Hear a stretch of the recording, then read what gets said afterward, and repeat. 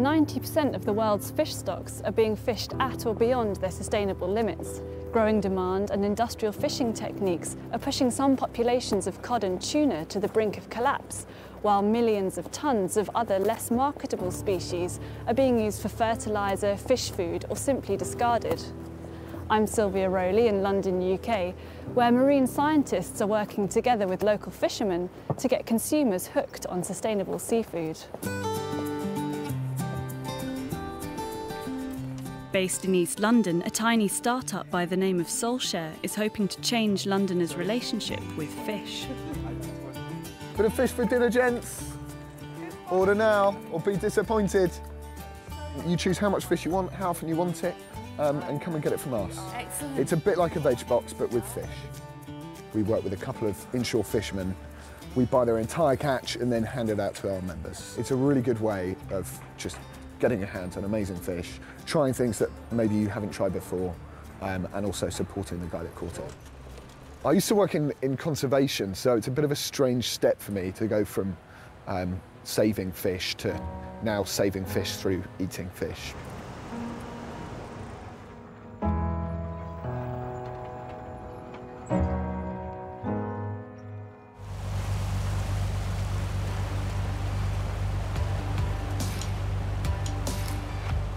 So we're just off the coast of Newhaven on the south of England. We've come to find Martin. He's one of Soleshare's main fishermen.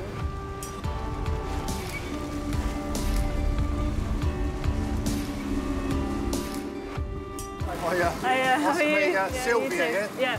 They're sneaking up on the... That's all right, thanks. Right, John. Right, we Right, think all right. do. Yeah. Right, can I stand here? My problem is that I can't actually really lift my legs up with these on. Martin Fuller is one of over 3,500 small-scale fishermen working in English waters. But unlike many others whose families have been in the business for generations, he only took up the trade a decade ago. I've always been mad for fishing. I've always had a boat and I've always had time off work to go fishing. So I just thought, silly, you know, I might as well just go and do it for a living.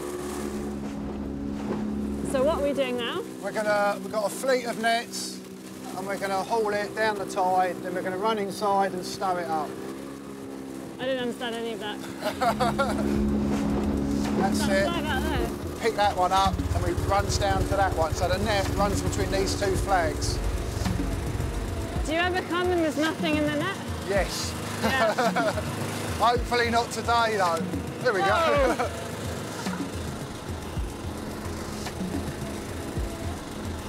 This catches the bigger fish. The other nets also catch big fish, but some of them catch a lot of small fish as well, which I try and avoid. So you're kind of avoiding this bycatch, the fish that you're not looking for? But sometimes you can avoid everything.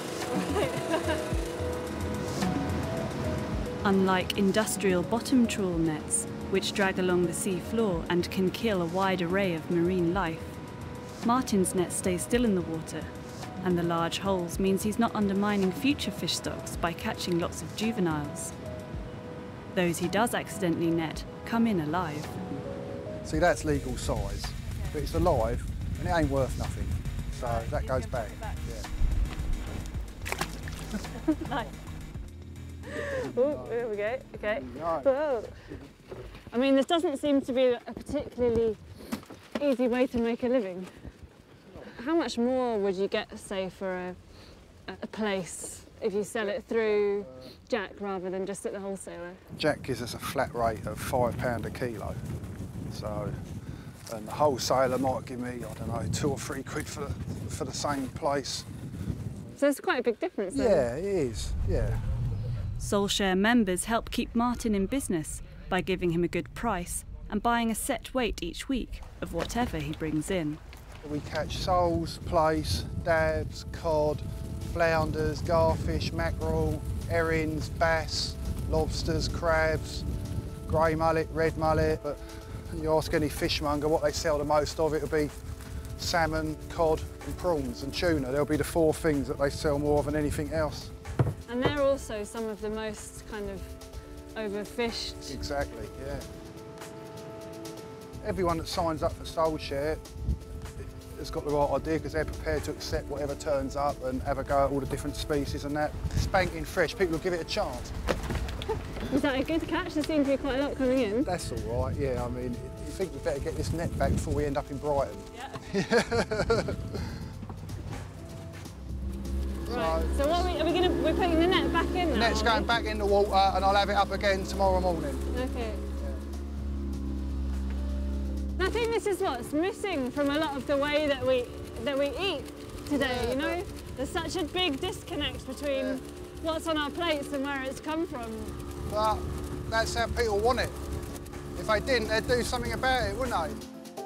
Soleshare started in 2013 and now has 80 members in London who buy from Martin and a few other small-scale fishermen. From boat to icebox in a matter of minutes, the race is now on to get today's fresh catch straight up to Soleshare members in London.